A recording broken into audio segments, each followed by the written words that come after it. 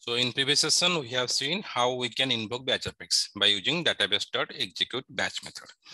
Now think a scenario, I have a batch job, but I do not want to execute right now using my Database.executeBatch. If I use Database.executeBatch, then what will happen?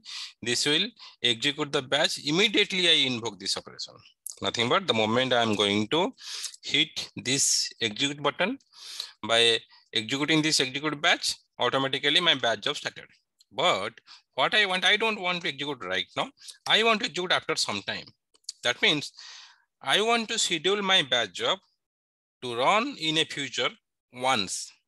Don't think this is the Apex scheduler. That is another concept. We'll talk that soon. After this batch job, we'll talk about that. But think a scenario, I want to execute my batch job, not right now, but after 10 minutes or after 30 minutes, how I can do. So there is a method under system namespace as a schedule batch, System.scheduleBatch. Remember this, System.scheduleBatch. This method will help us to schedule a batch job to run once at a future time. Okay, let's see how this happens. For now, I'm going to change a little bit my logic here. Okay, right now, if you see, my all accounts are set as public. Okay, so but I want to make private, so that you can see the execution part. So simply what I do here, this is instead of public, I'm going to make it private. For that, you can see the impact of these changes when I'm going to execute. Okay, so now, so instead of hiring Database.executeBatch, I comment it out. What I want to do, I want to execute my batch job using my system class schedule batch method. You can see here schedule batch method. There is, again, you can see two part. One, say which batch class you want to execute, what is the job name, and you can see another parameter, integer parameter. Let me maximize it. So this is says, just a minute. This is, let's see, minutes from now. This is one overloaded method. Okay. So what is the batchable class? What is the job name you want to give?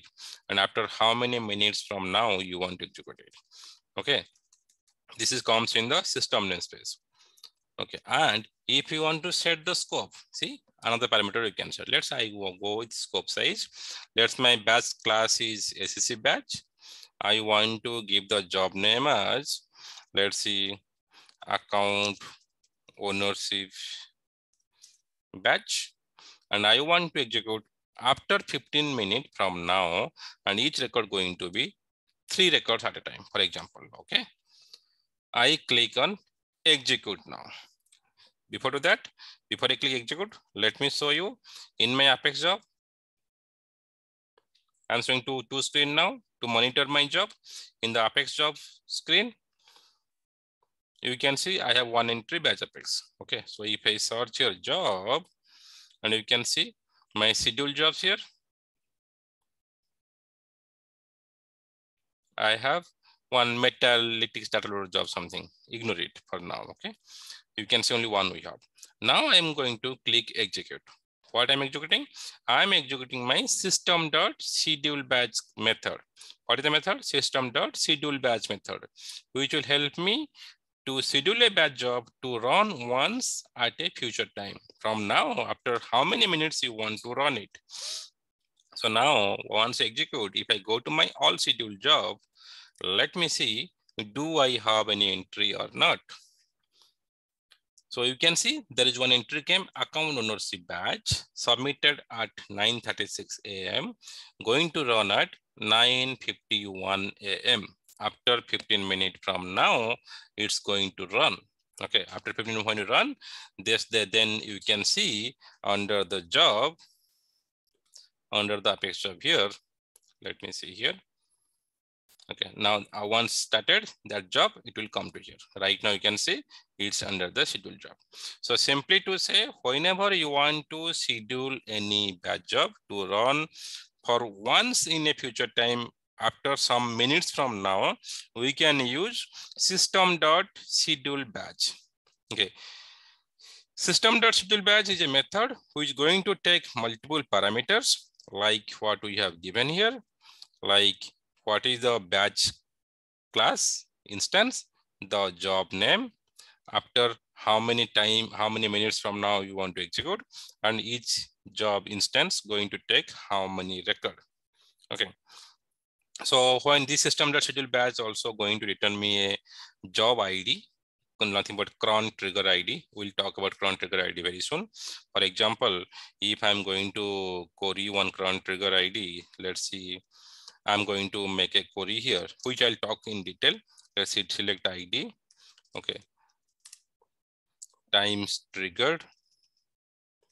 And next fire time. I'll talk about this soon to get more idea. From current trigger, we can see everything. So nothing but what I'm trying to say here, when you do schedule batch or execute batch, I'm going to get a job ID, and been looking on that job ID, I can get the details of the job.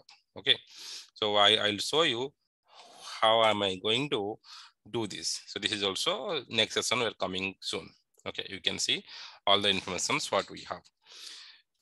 So key point here, one method name, System.scheduleBatch, which will help us to run once at a future time from now for any batch job you want to schedule once.